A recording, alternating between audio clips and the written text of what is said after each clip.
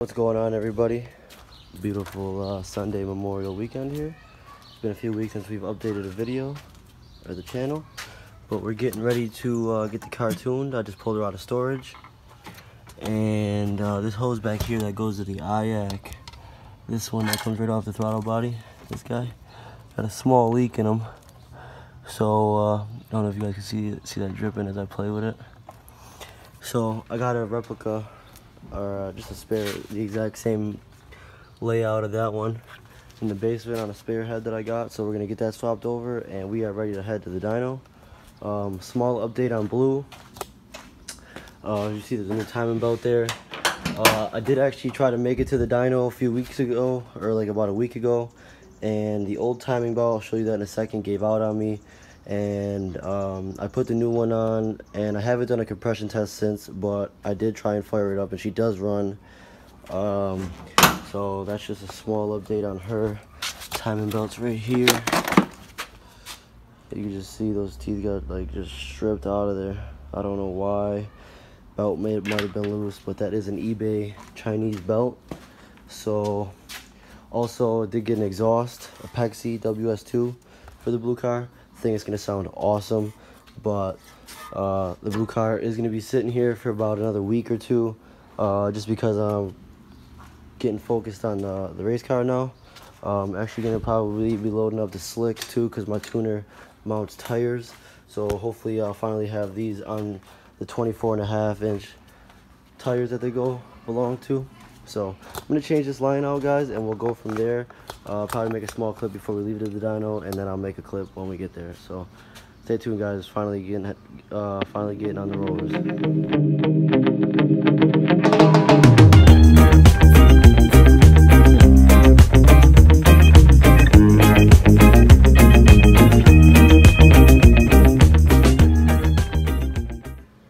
And there you guys go. Could kind of see this had a small crack right here on the bottom half of it, right here. I don't know if you guys can see that, but that's where she was leaking out of. And like I said, I got a dupe of it, same exact hose pretty much, off of a spare motor that I had, spare head. So this one's in a lot better condition. The rubber is squishy and good to go. So we're gonna toss this back on, get her filled up with some fluid, and be on our way. Alright, so we just started her back up. A little damp back there, but you can see no leak. Oh, look at that.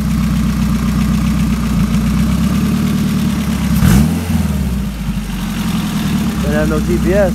She's still running crispy. Didn't even throw a check engine light, I don't think.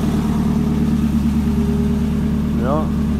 I went ahead and moved the vacuum or the boost gauge over here for now. I do still have that radio mount. I believe it's actually in the glove box. Yeah, it's in the glove box, but I got to take this whole outer plastic piece off to get that screwed into there. So for now, that and that is gonna work. It's better than that dual pod hanging. Just letting her warm up and burp herself. That's leaks a lot of coolant out. Overflow is empty.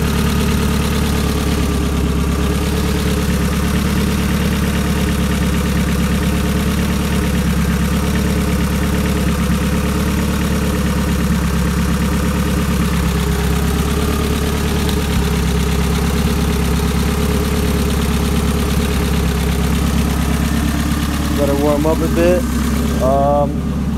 Just gotta load up the laptop, and we're gonna be on our way. Off to make 600 horsepower. It's the plan. It's the plan, Stan. So I'll check back in with you guys once we roll up at the tuner. Got her strapped down. Wow, it took long to register right there. Got the boost by gear set up. Got the 3-port installed. Vacuum lines running to the wastegate. What else do we do? Got the line running into the ECU. We had to pin to A11 and A25.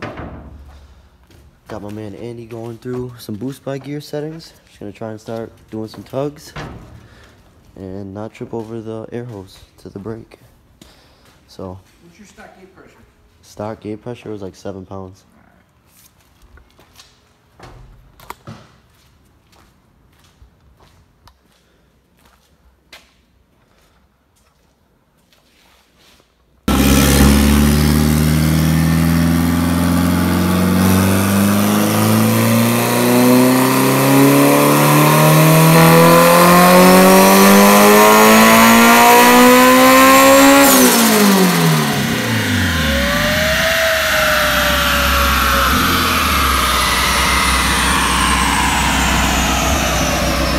Pounds is that?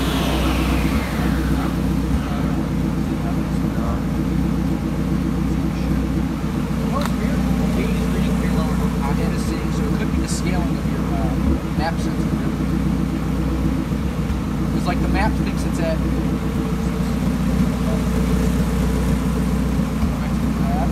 the map thinks you're at 11 pounds of boost. When in theory, I don't think you actually are. That thing was reading like 8. Yeah. I don't care. I really have to go off of what the map sees. Yeah, like there was no difference from that run. You see how the PWM's at fucking 10%? Yeah. Nothing's changed. Well, we gotta keep doing pulls until we start making to see the changes. Yeah.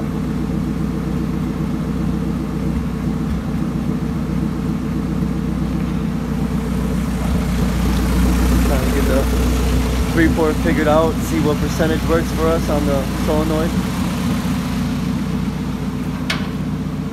That cord, man, it definitely.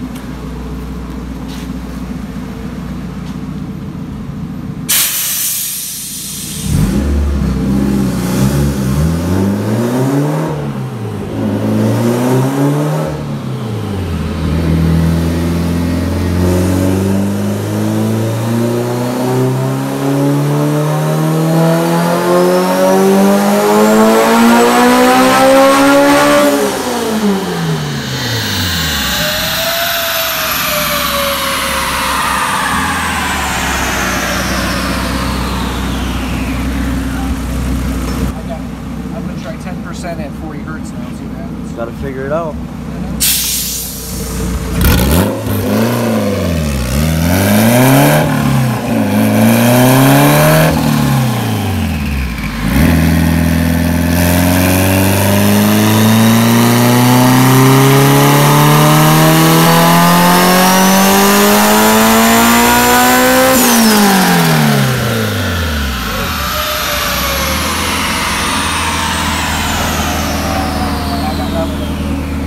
So we're back at gate on 10%. Let's see what happens. If we give it another 10%. Yeah, exactly.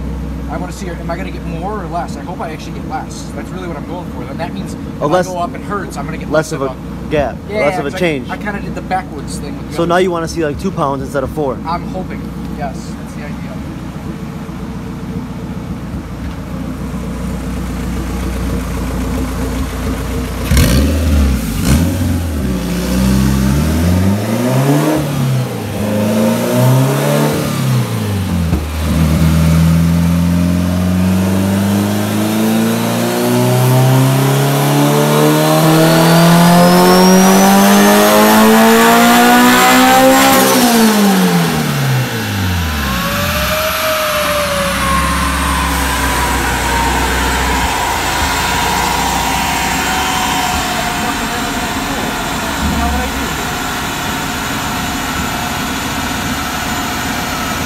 Oh, you dumbass. I somehow, like, fucked it up. I set it 4. Yeah.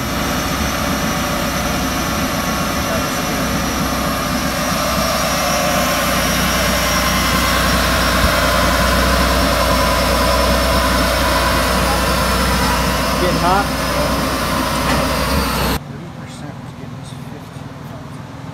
So right now we got the car cooling down.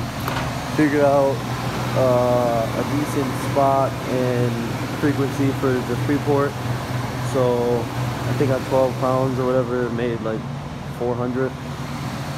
So we're just gonna tune it up and get it more, make it more power at the pound it's at, and then we're gonna start cranking the boost. Now that we got the 3-port figured out, so I have to turn it back on, get some heat in her, and start tuning her up. Had to burp a quick bubble. From when I changed the hose earlier, there was still air bubble in the coolant system. But now we're good to go. You see how it idles a little Yeah.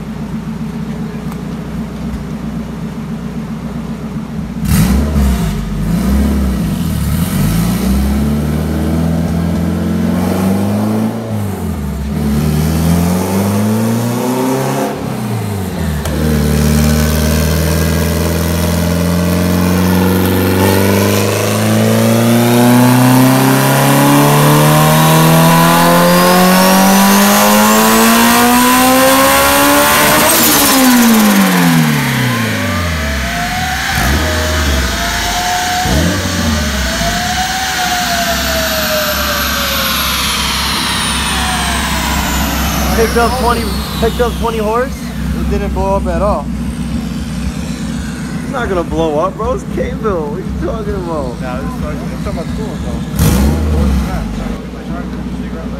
though. I could just vlog off your phone. You can send me the footage. Maybe. Pull the timing out of it. And see if she makes a better number. Last time on 20 pounds it made 450. Adjusted some fuel, play with some timing, trying to figure her out.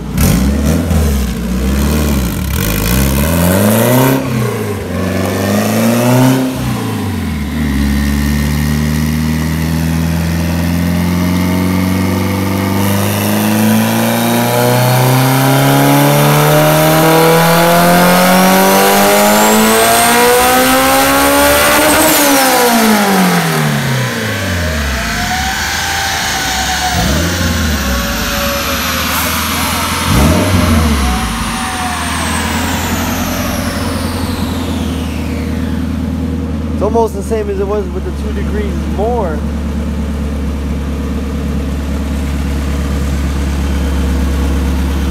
What kind of boost were we running? 17. 17 pounds. Gotta check engine light? Oh, I do. Probably hot. Yeah.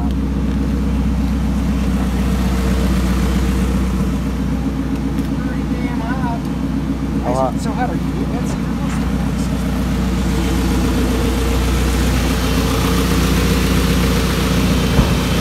Full again. well, again, yeah, you're pushing good. You gotta have a head gasket. Yeah, rock hard and ain't cycling. I don't know where you're. I don't know if the head's lifting during the pull. I don't know what the deal is, but it's definitely pushing forward. Other than that, it's doing everything it's supposed to do.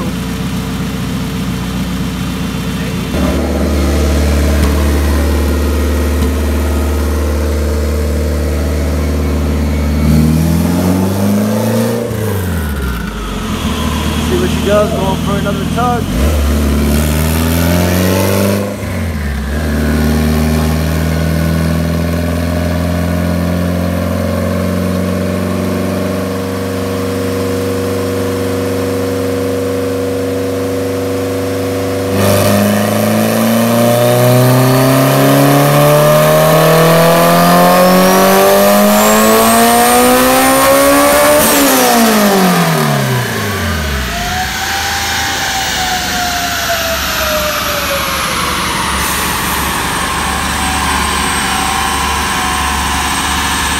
Picked up another 10. What's up? Yeah. Let me see if it's full again.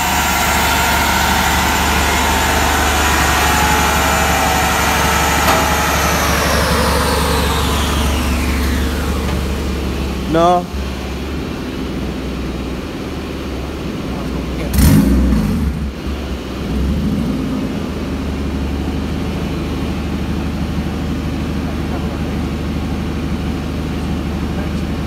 How many pounds of boost is that? Curious. Like 19.2? 19? Like 19.2 towards the top.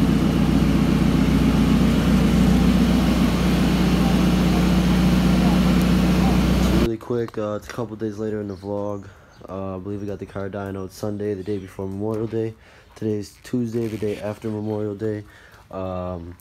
We had some head lift issues again at 20 pounds of boost. These head studs were brand new, and after we had the original head lift issues, I never went and retorqued the head. When I put it back on, after I started it, warmed it up, put it through its heat cycle. So today, we're going to try, before we end this vlog off, we're going to try and get this head torqued down. So at storage right now, picking the car up, going to go take it back to the shop, and we're going to get the head torqued down to hopefully, I'm thinking around 82 foot-pounds. We're going to see what it's torqued to now.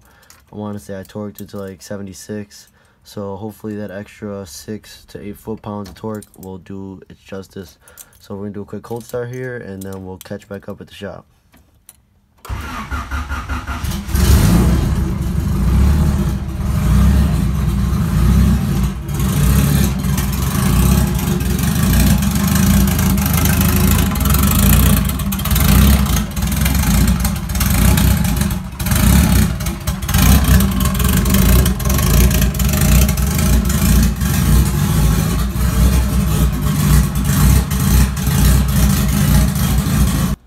Alright guys, so we just got back to the shop. Like I said, we're gonna pretty much try and see if we can just torque the head studs down a little tighter, and hopefully the head won't lift under higher boost.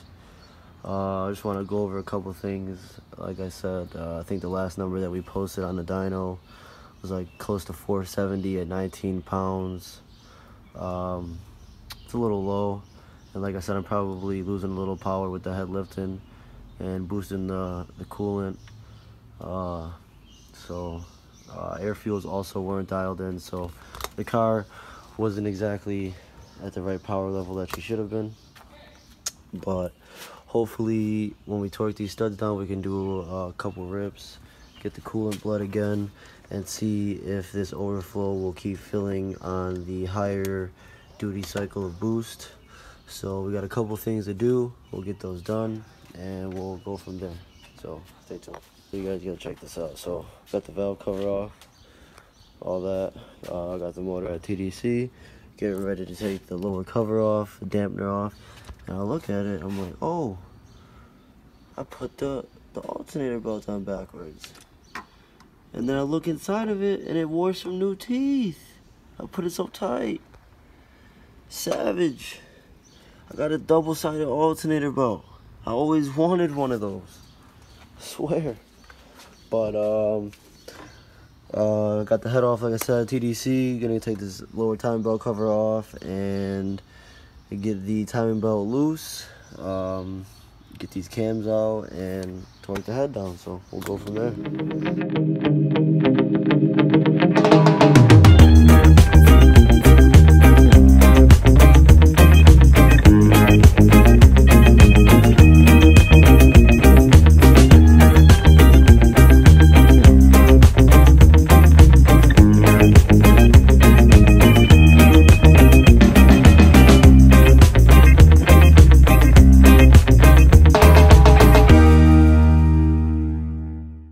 Alright, so we just got the cams out.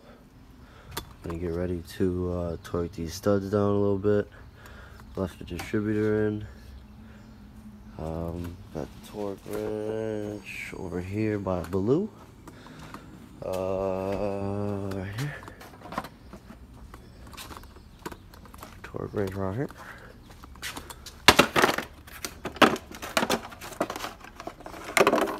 Everything in the head looks pretty good. Nothing looks out of shape or anything like that. No unnecessary wear and tear going on at Ashi. So we're gonna get this party going. Get it torqued down. Actually, I might as well just set up the tripod and just film it. See what she's at right now. It's fitting.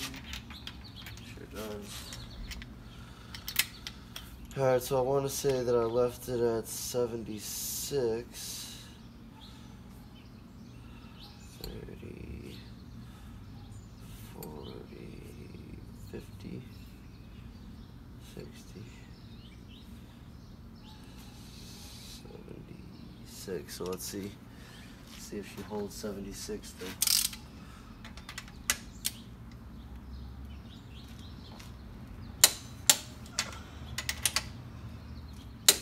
I'm getting like a slight, like a 16th of a turn.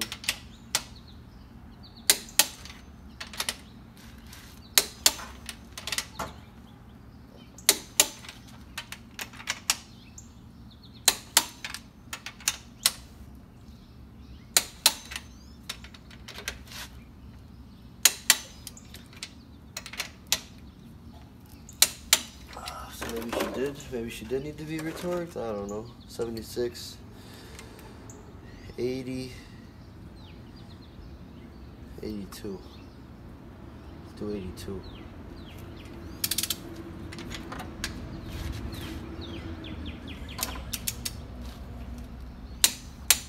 Oh, that's 82 already.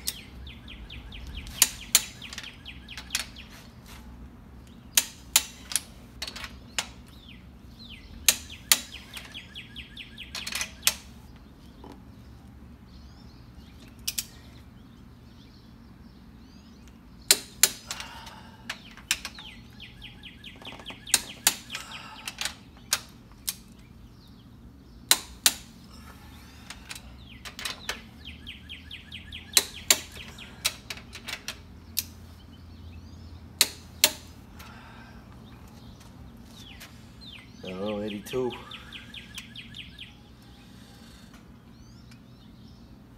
I'm gonna go 84.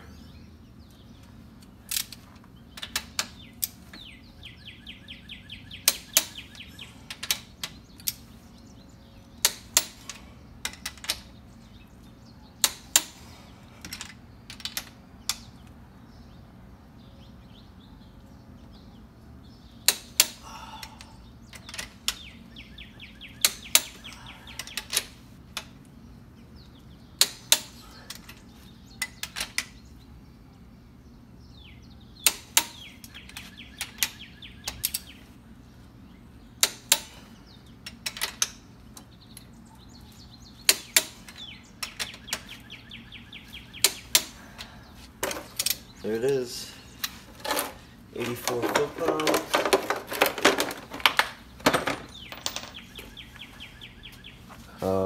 Honestly, I kind of feel like I'm still going to have the same issue. It's still going to lift a little bit. Yeah, they turned a little bit, so they might have stretched. But I just feel like I'm going to have the same issue. So after this, if this doesn't work, I'm going to change it.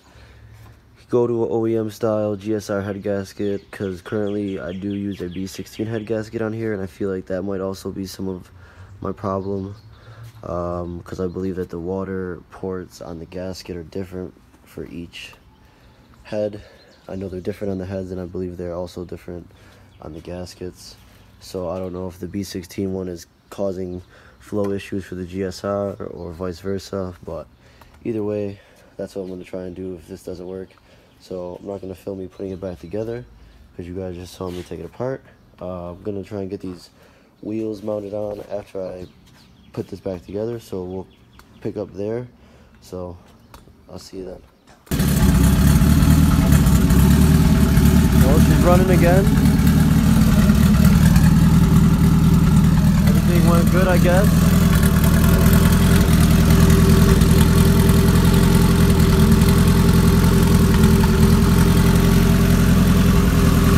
Let her warm up, try and see if she needs to be burped at all, and just have the driver. I'm going to leave the overflow pretty much empty, and I know on low boost it shouldn't fill up, so I'll do a couple low boost pulls like it is now. Also, I'm going to have to bring the laptop with me to do some logs just to see what kind of heat she's got. I think this weekend I'm going to do an oil change on her, whether we make it back to the dyno or not. Definitely needs an oil change, like I said, getting a lot of E85 in the gas with it being so rich. And I'm probably gonna have to empty the catch can, see what's going on in there, probably a lot of condensation. And other than that, before I end the vlog, I'll do a couple pulls or something in the car to see if the problem's fixed. But appreciate everybody watching. And yeah, so stay tuned, guys. So we're in the car.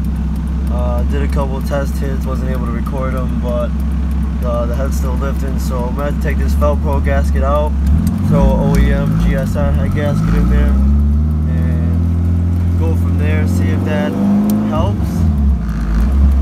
Just cruising the car back to storage now. I did test fit the slicks. I forgot to record it though, but I did take some pics, so I'll throw those in at the end of the vlog. If I'm able to get a small pull-in on the throughway, I'll throw that clip in too. But thanks for watching, and I'll catch you guys in the next one. Hopefully we'll get somewhere with the blue car, and I'll keep you guys updated on that.